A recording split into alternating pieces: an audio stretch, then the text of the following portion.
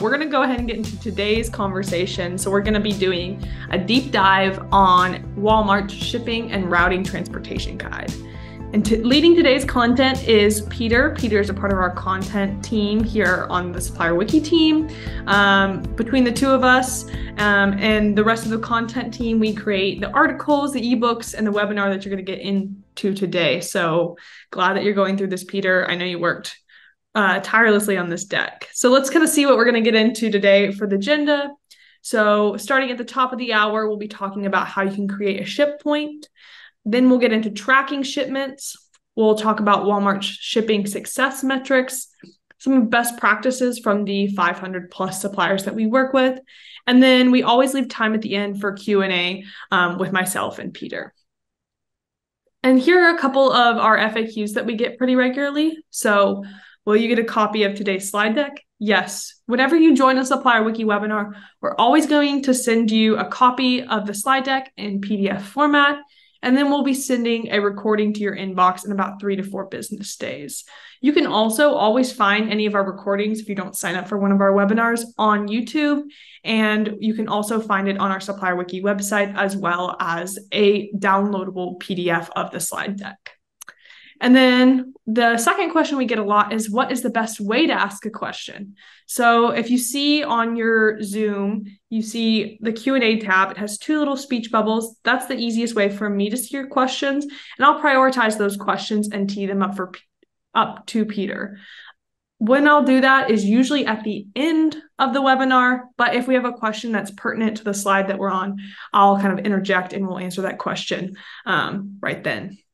Otherwise, if you have any insight or best tips that you want to share, we always love to learn from each other. Share that in the chat where we talked a little bit about recipes today.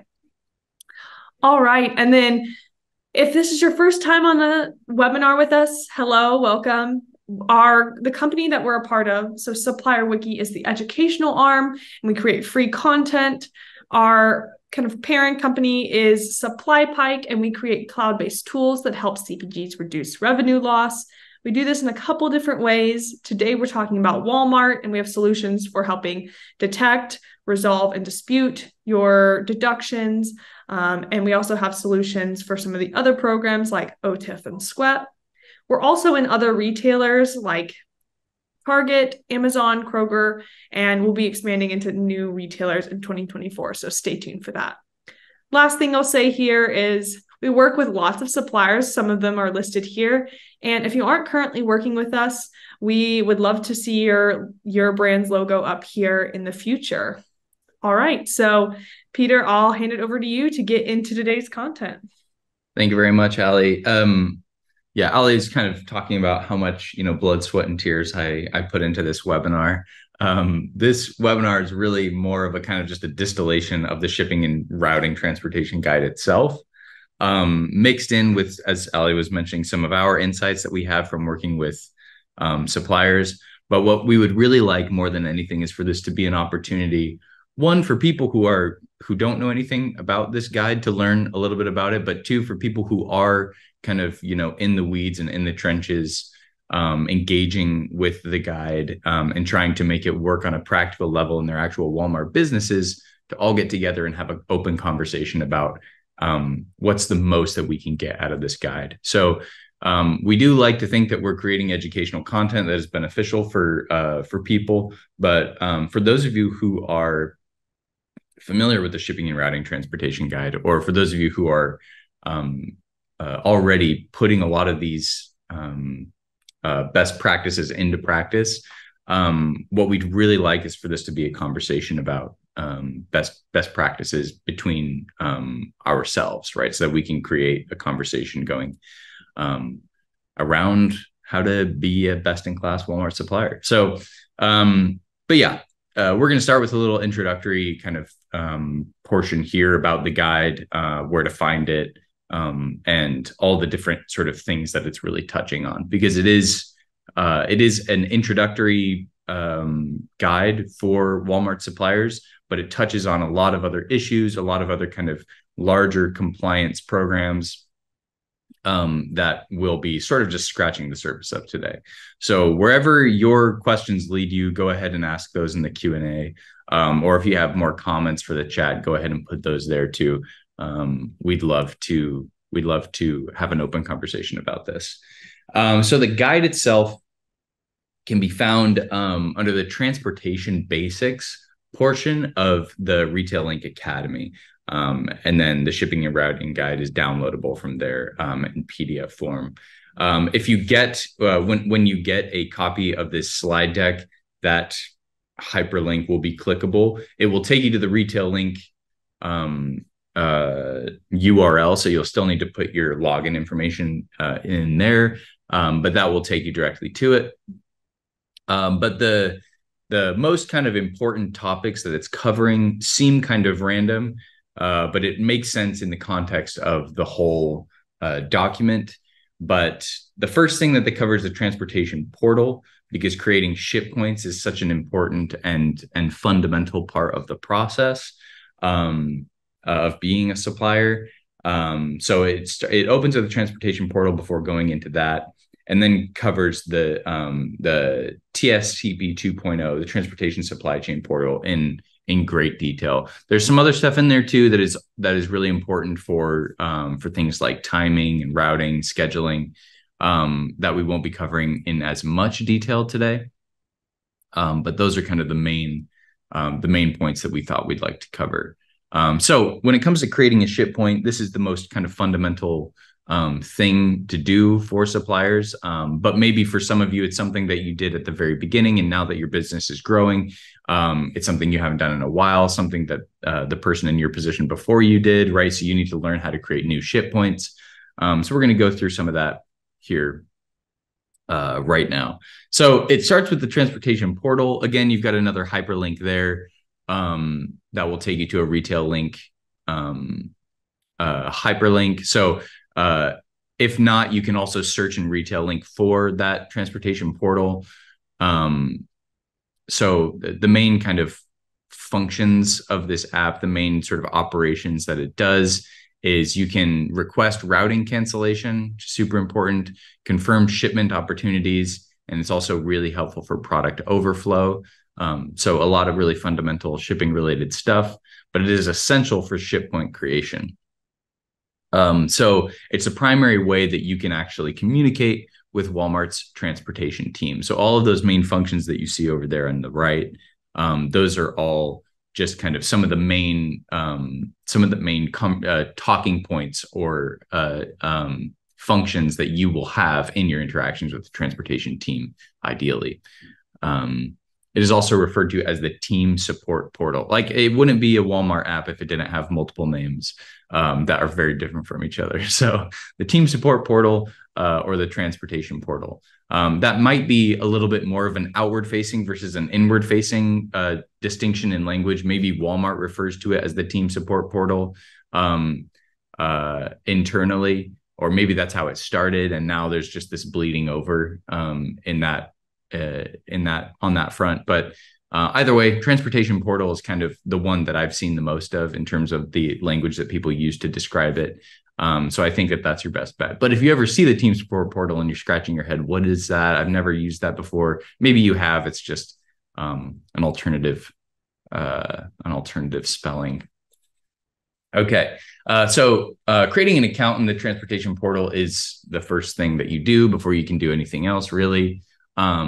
So the link on the slide before, which is just kind of the transportation portal app, takes you to the login and the landing page where you can create an account from there. So you just put in that standard information, email, name, first and last, and email. And then in the request comments, Walmart advises putting in some extra information, right? So this is something that isn't necessarily intuitive in the user experience, but it is something that Walmart would like. So it might be information that needs to get communicated later on if it hasn't been done already. But if you're actually creating an account, then you can go in there and put this information in there, and it should be what Walmart is expecting, according at least to their routing and transportation guide. So the full company name, if a 3PL is using it, then enter the name of the company you're shipping on the behalf of, right? So Walmart does not want to see the 3PL's name there, unless, the 3PL is somehow a supplier in Walmart. A phone number, including the relevant extension, and then the user type, whether that's GM, grocery, or e-com, and then whether you are a supplier or a carrier, right? So if you haven't kind of learned it already, a lot of these functions are done by 3PLs who for companies that are shipping prepaid. So this may be something that is helpful to you as a supplier to learn more about, just in terms of understanding the process that your 3PLs are kind of using as they manage all of this stuff for you. But yeah, for getting started, if you guys are doing your own shipping, and if you're monitoring your own shipping through the transportation portal, then it's something that your own company will be engaging with as well. I say hopefully, but there's exceptions to every rule, right? It might be better for some to not have any real engagement with that and to just let the 3PLs handle it entirely. So ship point creation, this is the most kind of fundamental and important, or one of the most important things that you can do in the transportation portal, and really that the shipping and routing transportation guide helps with for getting started. All collect suppliers must have a ship point number for each location. And the essential ship point information is a contact name, email, phone number, and freight profile. So with all of that, right, that's just kind of the most basic stuff. One of the things that Walmart really kind of harps on a lot in the shipping and routing transportation guide is updating all this information, right? If someone moves on, if you change the contact name or the email, right, that stuff has to be updated pretty regularly, right? Because the thing that creates supply chain issues, the thing that kind of is creating all of these fines, all of these AR chargebacks, and all of the kinks in the supply chain that end up resulting in empty shelves in Walmart, it all comes down to miscommunication, really, and not keeping information completely up to date. So that's, from Walmart's perspective, that's what their demands are, is this information needs to be absolutely accurate 100% of the time, right? But miscommunication can happen in a million other different ways too, with regard to this information. So, but yeah, that's just the most basic, essential ship point information. When it comes to creating a new ticket, so this is your dashboard in the transportation portal. It's that one right there. New ticket is the way that you get started with that. And I spent a little bit of time in the wiki there, which is pretty helpful. I think that there's a limiting kind of return on investment after a certain point. But yeah, if you guys are here, presumably you have a certain amount of time in your calendars for educating yourselves. Browsing that wiki can be really helpful too. And searching through it, the search function might not be 100% great. But you never know. Search for a keyword with whatever it is that you're struggling with. You might be able to pull up a helpful article. But yeah, that's that. We have tickets, and the knowledge base there is a little different from the wiki. That's where they have their answers to common questions and helpful training tips. That's more of their FQA page than anything else. But yeah, for any of you, if you've explored the wiki a little bit more than I have, let us know how helpful it is or not. How helpful is the knowledge base? Is that something people should be investing a lot of time in, or not? Okay, so more of this required information for ship point creation. RA subject in the title subject line, right? If it is a new ship point, then you've got to let that, that has to be communicated there, right? The ticket type, you would select ship point request, new or update, right? So again, when you're updating ship points, right, maybe you're getting rid of one, or changing some essential information about it, you use that. That goes in the ticket type. Shipping commodity, this is the same thing that we saw before. Is this GM or grocery or perishable, right? There's a lot of stuff in the shipping and routing transportation guide about grocery, just because it's obviously something that requires a shorter lead time, right? There has to be a lot more kind of any kinks in the supply chain for grocery could be a lot more damaging than in other ones, not from a business perspective, but in terms of actually being able to deliver perishables on time. And then the ship point request type. Again, if this is a new ship point, you just select new ship point. So there's about 4 different ways that you're communicating to Walmart that this is a new ship point, if that's what you're doing. And a part of that is, I'll go back here for just a second. A part of that is because ship points need to be edited pretty regularly. So they have the RA subject, the ticket type, the ship point request type. All of these are, when you're creating a new ship point, it's all the same, right? But whenever you're going back and you're editing certain kind of essential details for a specific ship point, you may change one of those and not the others. So that's why there's all that redundancy there. There's a lot of different changes that you may need to make to ship points throughout its lifespan, right?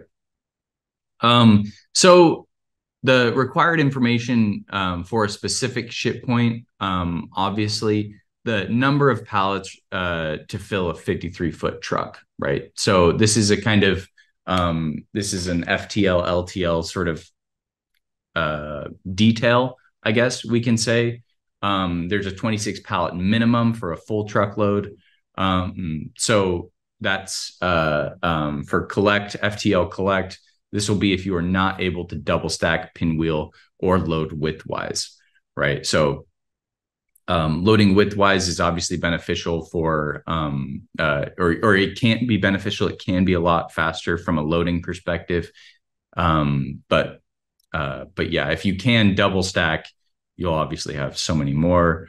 28 pallets will fit if you are able to pinwheel but can't double stack or load widthwise. 30 pallets will fit if you're able to load widthwise but can't double stack, right? All of these numbers can be doubled if the pallets can be double stacked. So those are kind of the main, that's kind of the ideal setup for the 53-foot truck for collect pickup.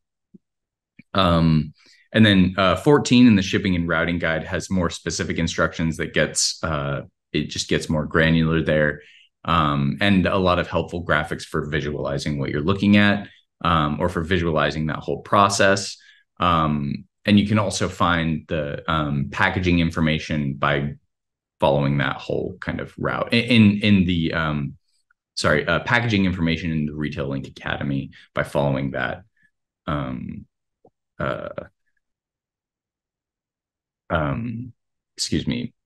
pathway. That'll give you more help with the trailer dimensions too. Okay, so the shipping hours are obviously essential information for the ship points too. These go in the description box. Again, it's not a very intuitive user experience. Not everyone would necessarily know that the description box is for communicating the shipping hours to Walmart, but again, this is the process that they have put in place. And Walmart requires a minimum of 8 shipping hours Monday through Friday for loading. So that's the minimum, but there's a lot of other possibilities there too, right? And then you can submit the ticket. So that's kind of the bare minimum for creating a ticket, for creating a new ship point. And from there, if the ship point request is approved, a ship point number will be issued. A new ship point can begin shipping POs 45 days after a new ship point number has been assigned. So you've got those 3 kind of thresholds in that process. First, you have the approval, right? And after the approval, a ship point number will be issued. And if I remember correctly, I think the average for that is about 48 days after approval. And then once you get the number, you can start shipping 45 days after that number has been assigned, right? So after you've received that number, that's kind of the timeline for that. All right. So we'll do a little bit on tracking shipments. And I mean just a little bit because this is kind of you can really get granular with this process too. And I want to emphasize also with the last kind of portion, ship point creation and ship point editing are two very different things. So we're really just covering the basics with that, with creating a new ship point, the absolutely essential information that Walmart requires for that, and where to put that essential information. In terms of ship point editing and kind of staying on top of that whole process, as unhelpful as this is to say, it is something that needs to be happening regularly all the time. That auditing kind of process needs to be happening. It needs to be built into your kind of personnel process, right? If someone's if there's a change in kind of 3PLs, or if there's a change in personnel at the 3PL or at your own company, these are problems that can come back to haunt you. So same thing with tracking shipments. We're covering the basics here. The basic information Walmart communicates in the shipping and routing transportation guide that isn't necessarily intuitive in the apps themselves. So here is another lengthy kind of pathway for finding the TSPC 2.0. That's the app that you're going to be using for tracking shipments. It's not necessarily intuitive in the name of the app itself either. So POs can be confirmed or submitted under the routing tools dropdown on the left menu, right? So that's one of the most important features of this app that you can do through the TSPC 2.0.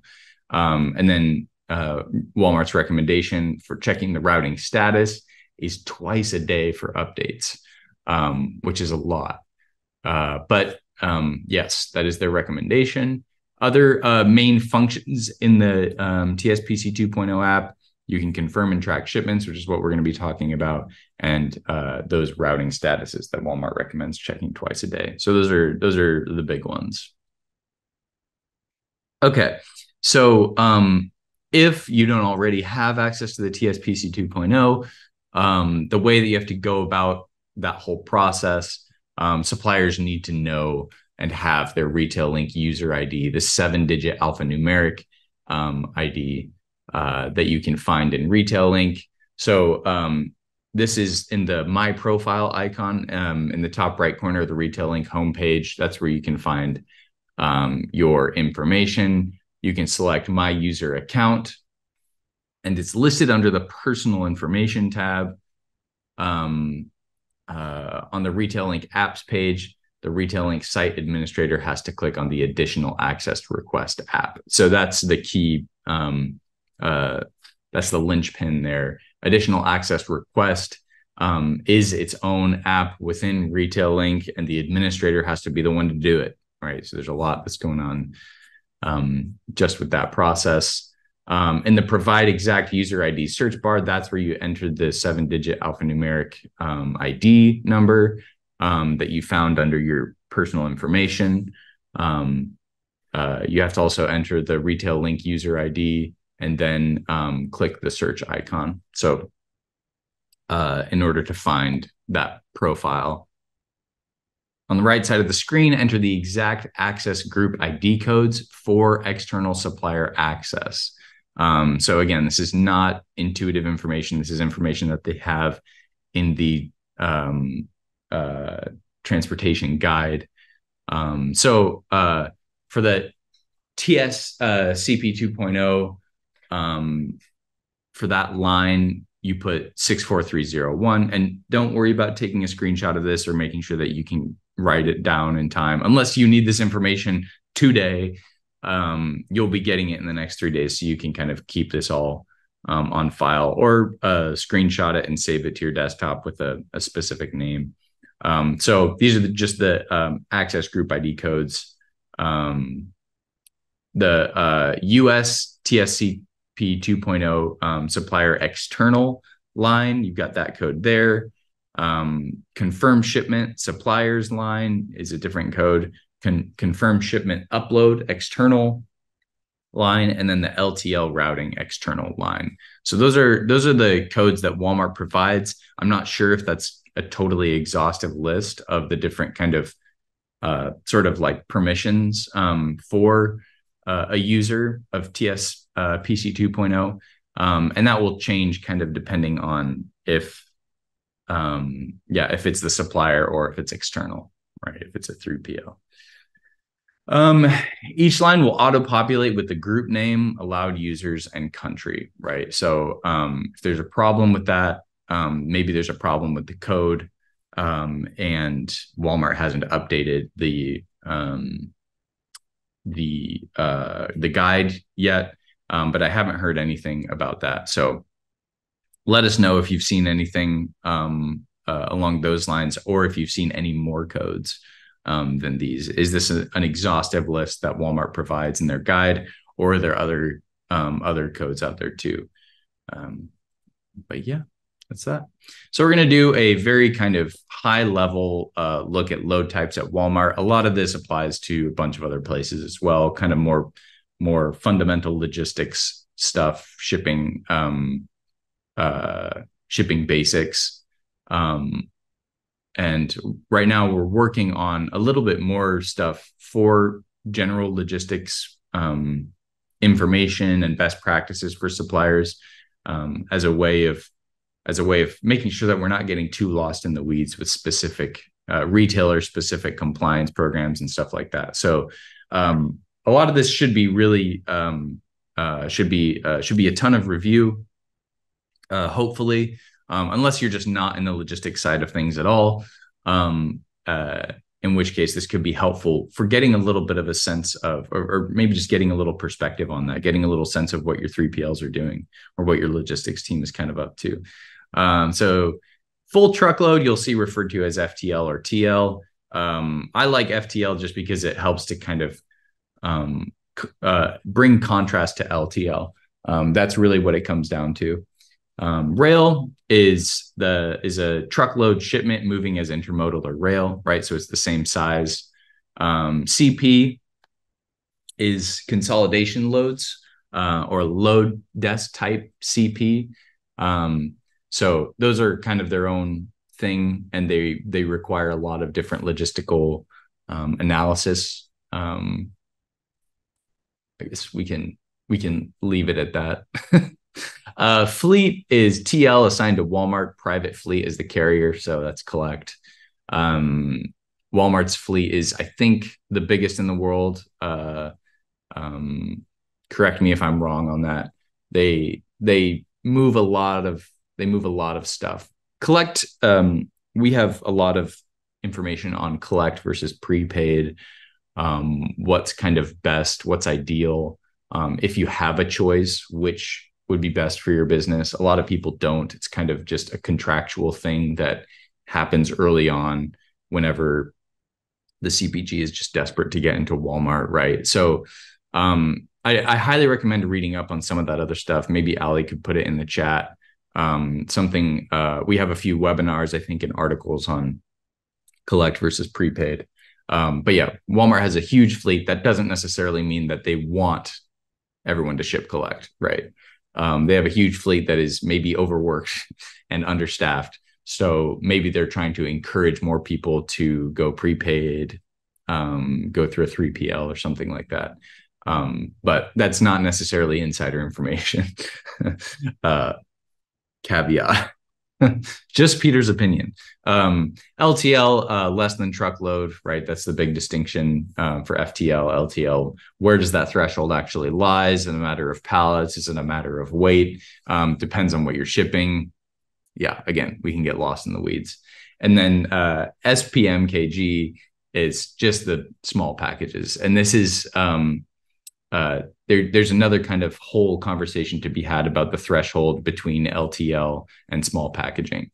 But there's a lot that you can read up on small packaging. And if you want to do some kind of like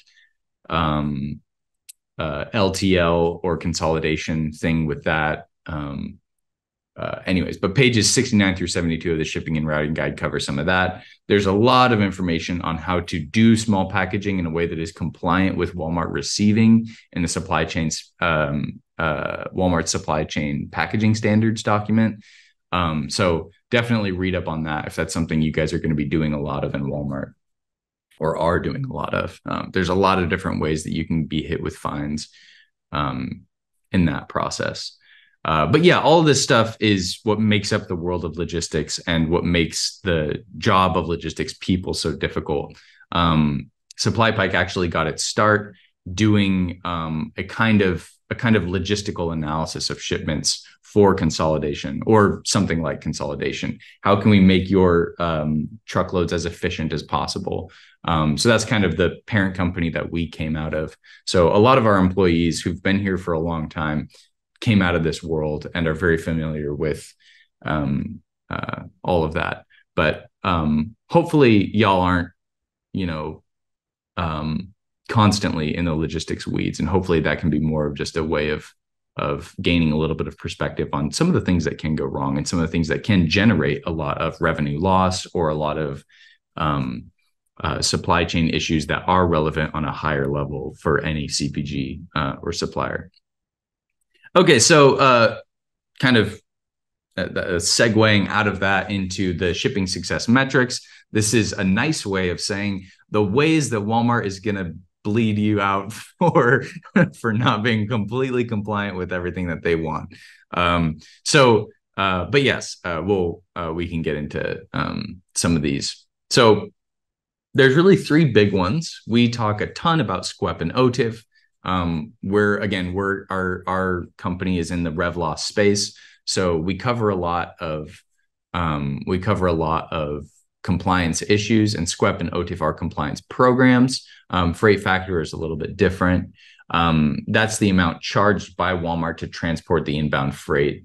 So just for collect suppliers, SQEP and OTIF applies to everyone.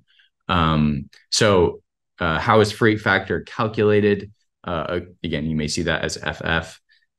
We'll abbreviate anything and everything that we can.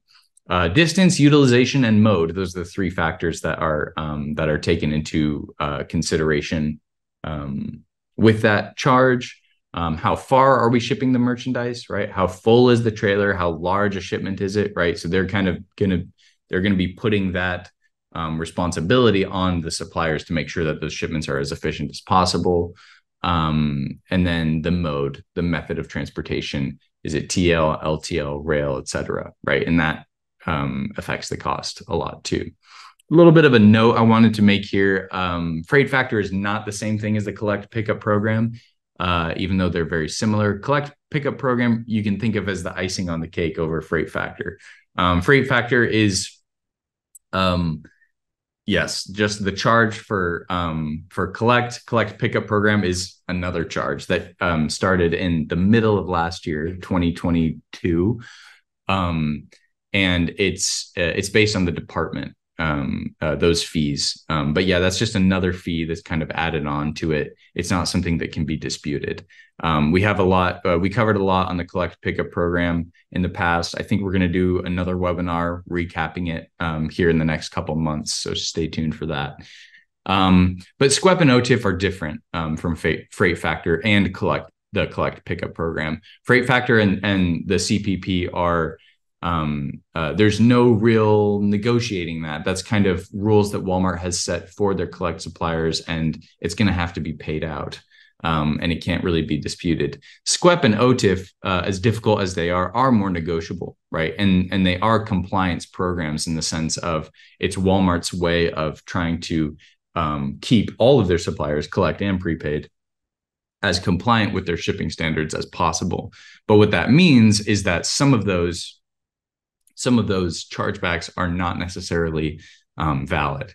So it's also the supplier's responsibility to be paying attention to those, checking up on that, and holding Walmart accountable. So you see down there at the bottom of both of those sections, they are disputable in high radius. We have APDP over here. That's where the AP deductions are disputed, and then high radius over here. That's where the AR chargebacks are disputed. which is it's a third party that Walmart uses for that. So that's a pretty core difference. One thing just to kind of note, and again, this is more of a kind of a Peter's opinion than a necessarily like an insider insight from Walmart. But what we see a lot of is that AP deductions, there are a lot more of them, and they are generally more disputable than SQEP and OTIF fines. SQEP and OTIF are much better to avoid in the first place than to have having a disputing mindset with SQEP and OTIF that you have for AP deductions is not necessarily the right idea. AP deductions for like shortages and damages and stuff like that, it's great to avoid those too, but those are disputable, and we have seen Walmart pay those back pretty regularly. SQEP and OTIF, we're just seeing a lot of people struggling to win those fines back. Maybe that'll change in years to come, but our recommendation is that we have our like supply pipe catchphrase is get paid and get better. And basically, for any deductions or AP or AR that you can get paid back on, right? Pay attention to those. But avoiding the fines in the first place, especially when it comes to SQEP and OTIF, when it comes to compliance, that's the gold. That's the real kind of icing on the cake.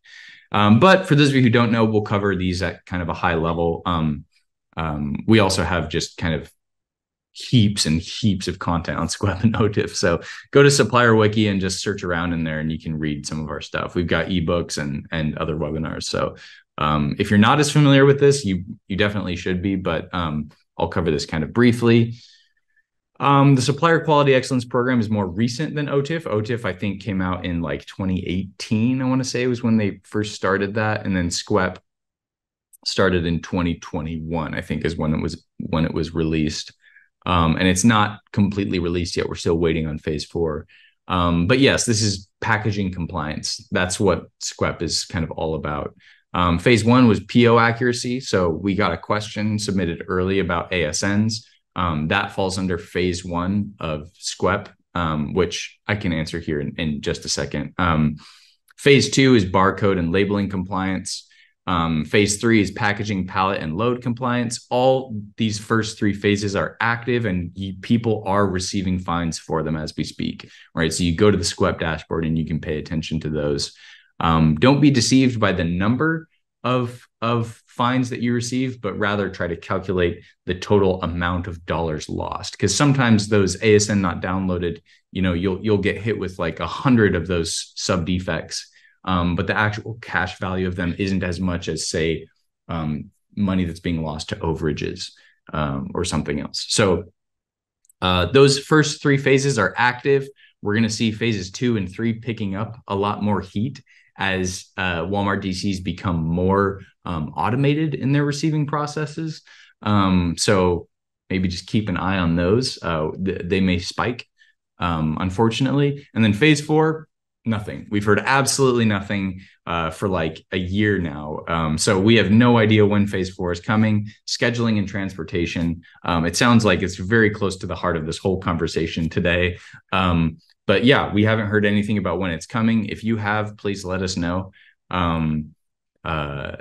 Yeah, so that's that. OTIF, this is the goal that Walmart set for all suppliers to be 98% on time, 98% in full in 2018.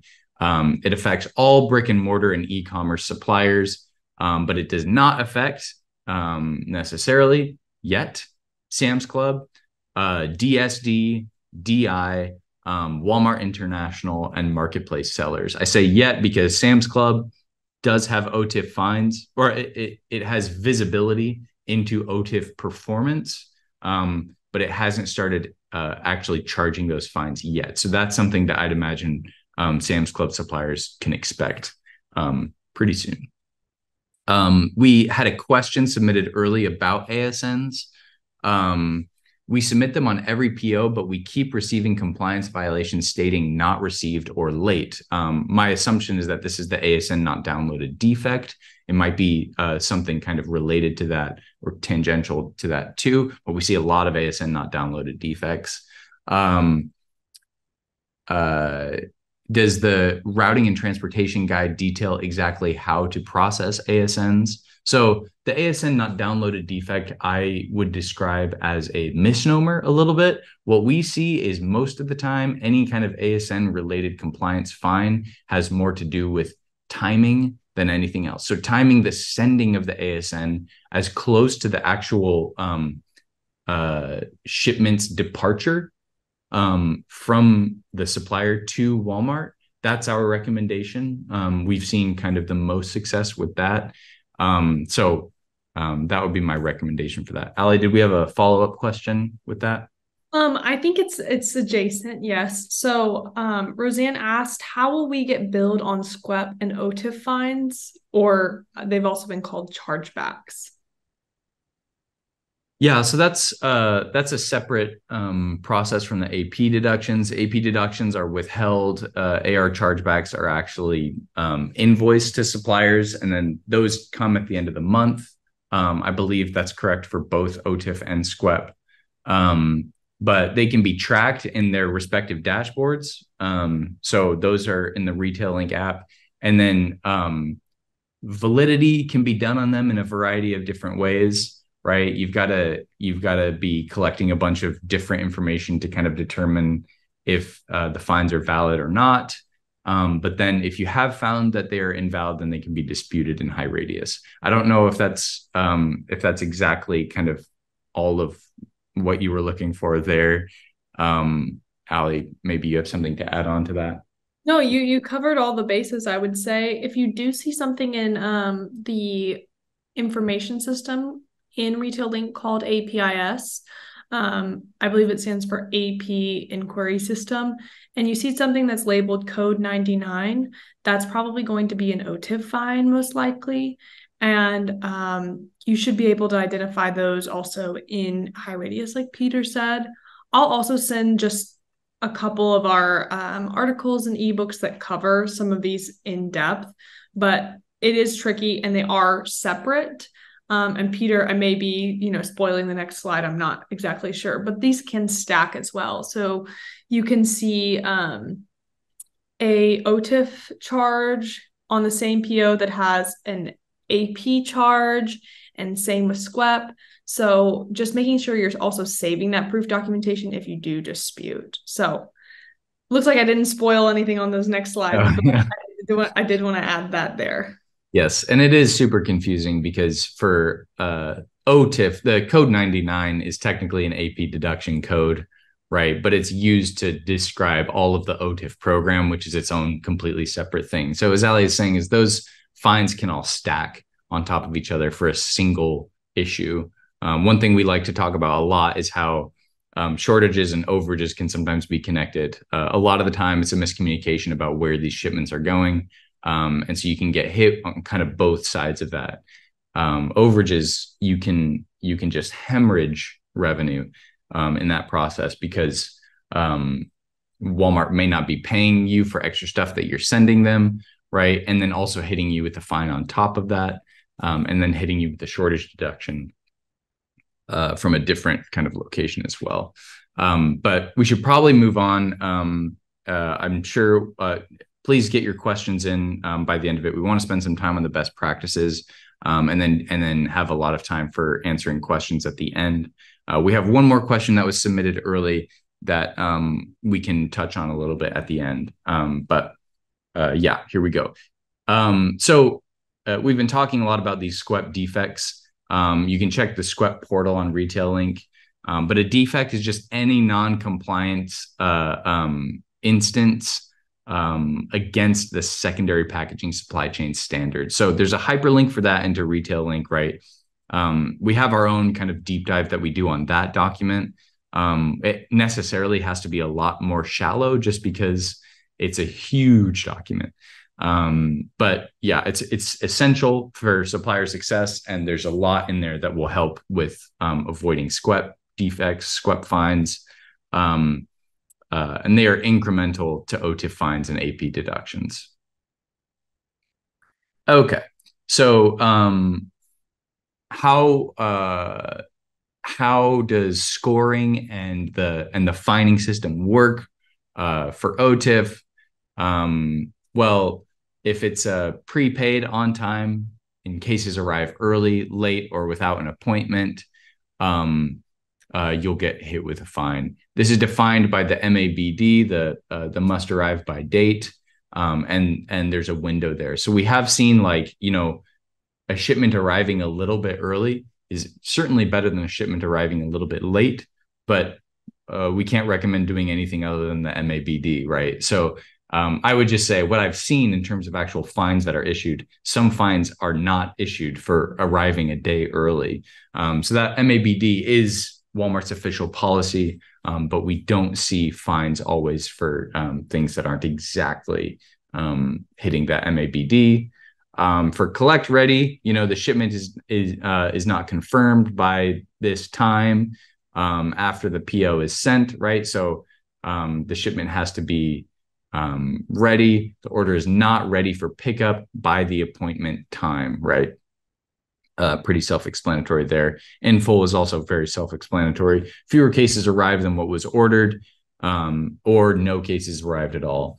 So that shortages and in full OTIF fines, there's a lot of overlap there, unfortunately. So, but yeah, we've got tons of stuff on OTIF and SQEP. So please, you can Google OTIF and SQEP, and we should be ranking pretty high for those. You've got some really quality content out on that. So please go read more about that if you have questions on that front. So the Shipping and Routing Transportation Guide has a lot of different recommendations for best practices. So these are just some of the ones that I kind of hand-picked out, but definitely go and explore the document itself, which has a little bit more detail. So there's a few routing best practices that we'll be covering here pretty quickly. Before confirming this, a lot of this sounds kind of condescending, right? It's like it's Walmart kind of saying some obvious things, but really these situations are more complicated and difficult sometimes than the way that they communicate it is actually implying. But yeah, do the PO quantities, case, weight, cube, pallets, accurately represent the precise amount of trailer space needed for each PO? Basically, this is just saying, is your logistics right? Is your logistics perfect? If not, you can follow the steps on pages 31 through 42 of the Shipping and Routing Guide to edit quantities and confirm shipment. And again, this is one of the reasons why the document itself, this presentation is not a replacement for the document itself. Contact your RM or merchant for assistance updating online item settings to ensure future accuracy. That can be helpful too. Again, when it comes to communicating with RMs or merchants, it's a kind of well, we could do a whole best practices on that in and of itself. How do you have those conversations in a way that can be helpful for your business? So before, again, more on before you confirm POs, is the PO routed for the correct aligned ship point, right? This is how you can have overages and shortages that are connected to each other if the ship point isn't totally accurate. Specific location / address where the freight will be picked up by the carrier. And then 106 of the Shipping and Routing Guide has a lot on alignment that could be helpful and relevant for that. Also, you can go back to 31 through 42 of the same document for editing ship point and confirm shipment. And then contacting the FTLO team to correct the transom ship point alignment to ensure future accuracy is just kind of what Walmart recommends there. But let us know if that's something that any one of you have had success with. Is the FTLO team reactive, right? How is the timing with that whole process? Let us know if that's something that's been working for you or not. And then also, finally, do you have all product for the POs available to ship on time? And this is a very big question. And it's not always a simple matter of just choosing not to have everything available on time, right? But yeah, that's the info. That's the big if in OTIF. If not, do not confirm the POs, right? When product is available, contact replenishment, or you can do it in Nova to extend to MABD or DNSB. And you can't always do that without being punished, but it may be better than the in full fine. Then confirm the POs with updated dates. We have a lot of stuff on Nova too. So if you have more questions about how to do all that, let us know. Or Allie can maybe send something along too. So more in the routing best practices. If the product is available to ship, POs may be confirmed 60 days before the MABD on the PO. POs must be confirmed and confirmed shipment as soon as possible after receiving the POs. Walmart requires that POs be confirmed by 4 p.m. Central Time the following calendar day after receiving them. International POs cannot be confirmed until the PO has physically arrived at a U.S. port. So all that is best practice. If the product is available to ship, again, manual POs may be confirmed 30 days prior to the MABD. If the PO is received less than 30 days prior to the MABD, the expectation is to confirm the PO by 4 p.m. Central the next calendar day. Again, do not confirm your POs if product is not available to ship by the DNSB. Again, you have that kind of constant message. And all of that editing can happen in Nova again. So for scheduling best practices, the Walmart calls these shippers of choice. They abide by the following, these 10 commandments. Build relationships with our carrier base through proactive and open communication. That I highly second. As I mentioned before, every issue in this whole process, all of supply chain management really just boils down to clear communication. Easier said than done, of course, but that's where fines come from. That's where out of stocks come from.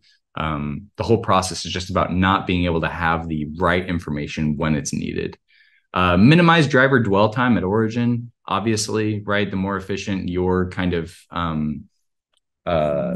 ship points are, the better. Walmart expectation is to load and depart within 2 hours for collect suppliers. Freight availability. Yeah, have it. And then expedite the check-in process as much as you can. Same. Walmart identifies shippers of choice as abiding by more of the following. Allow for work-ins as needed while also prioritizing drivers who arrive in a timely fashion. They're asking that you provide 8 hours of shipping per day. So we talked about that already with ship point creation. What are those 8 hours? At least Monday through Friday. Provide facilities that accommodate drivers and loading flexibility. Pretty vague, but a lot of your logistics teams will have more of a sense of what that means. The best way to build flexibility into your schedule is planning open appointment slots into each day. This provides the greatest opportunity to accommodate work-ins and or reschedules as needed without impacting the scheduled appointments, right? What Walmart wants is for y'all to be flexible, which is, yeah, easier said than done. So when it comes to loading, basically there's stuff in the shipping and routing guide in the SPS-CS 23 that just gets to the level of detail that's necessary for all of this, for that whole process. 122 in the shipping and routing guide. But yeah, whole swaths of the SPS-CS 23, 230 to 235, 245 to 248 are just two of the passages that we've kind of taken out to talk about pallet, ship fleet, floor loading guidelines in more detail. But more of those best practices and regulations can be found in also on 120 to 131 of that guide, a little bit more of a high level compared to the pallet, slip sheet, and floor loading guidelines that are earlier on. Okay, so those are our best practices. I flew through those pretty quickly, so go back and look at those if that's helpful for you and your business or your logistics team later on. Hopefully this is good for giving you just a little bit of a sense of what those teams are doing if you're not directly kind of involved with that whole process right away. But yeah, do we have any questions, Allie? Yeah, Peter. Debbie asks, will TSCP and Nova both be available when Luminate kicks in? That is the question. Nova, I don't think Nova will be replaced by Luminate. But the fear that we have is that Supplier One is a new platform that will eventually be replacing Nova. That's just the fear that we have. We've explicitly heard confirmation from Walmart that they are not guaranteeing that will happen. So that's the kind of political explanation. If you ask me personally, I would say that we may see Nova and Item 360 be replaced by Supplier One in the next calendar year, but that's just completely a guess. So I would recommend just kind of seeing if you have access to Supplier One, get in there, poke around a little bit. I think some suppliers have early access right now, but I think it will go live to all suppliers in early 2024. At that point, yeah, I'd recommend just kind of try to discipline yourself and poke around in there a little bit more. Maybe get a sense for what are the Nova things happening in Supplier One that aren't happening in Nova or vice versa. But yeah, Luminate, as far as we know, really is just going to replace DSS. So if you didn't know that already, I hate to be the bearer of bad news, but or at least of change. Change is hard. But yeah, DSS will go away. We've got I'm writing an article about Luminate and DSS right now, so we'll be able to get that out to y'all pretty soon. But yeah, Nova should be safe for now, but if it does get replaced by something, I think it'll be Supplier One, and I think that'll be, sometime in the next year or so, but Walmart has not committed to that. And just to clarify, Peter, thank you for answering that question. Luminate and Supplier One are going to be separate. So, there's lots of great content on Luminate out currently on what's happening. And I believe the date for DSS to be sunset is March of 2024. Supplier One will live inside Retail Link. And really how I understand it, and this is newer information, is that Supplier One is going to have like pieces like Nova inside of it. So it's kind of aggregated. All the information is in one area. We haven't heard exactly when that is planning to happen, but we'll keep you guys updated. But to answer your question directly, Debbie, Nova should not be integrated into Luminate as of what Walmart has said currently. Yep. Perfect. Well, that's all the questions that we had. Thank you guys for all being on today. Let's go ahead and jump to the next slide, Peter. I know I posted this earlier, but here are some of our resources. I think I shared a couple of these. If you want kind of the follow along guide here in the center, the Walmart shipping and routing transportation guide, I posted that, but I will send it once more. That is we covered a little bit of that information here today, so you can actually go in and see that again. But we have a bunch of free content on Supplier Wiki, so go check that out. And then I'll share our emails here. If you guys have additional questions, these are our real emails. Please feel free to contact us. If you had feedback about the webinar, if you want content on something else that Walmart is doing, or if you just have a question from today's webinar or on anything supplier related, we'd love to help you out. So you can email us or you can find us at supplyfight.com and we'll get you where you need to be. So thank you everyone for joining, and I hope you have a great rest of your day.